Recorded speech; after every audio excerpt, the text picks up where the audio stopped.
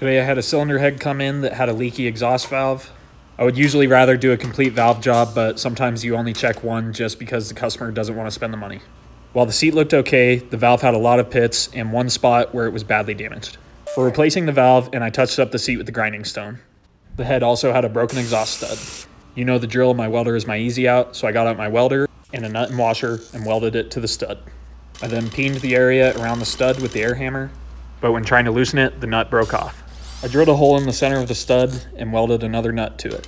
I peened it again, then I started to work the nut back and forth, and when I was sure it was moving, I sprayed some penetrating oil on it. The wrench I'm using is kind of a unique design from MichaelPro tools.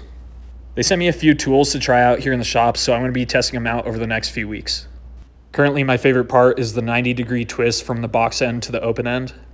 They're a newer company and their goal is to bring a high quality yet affordable tool to the market.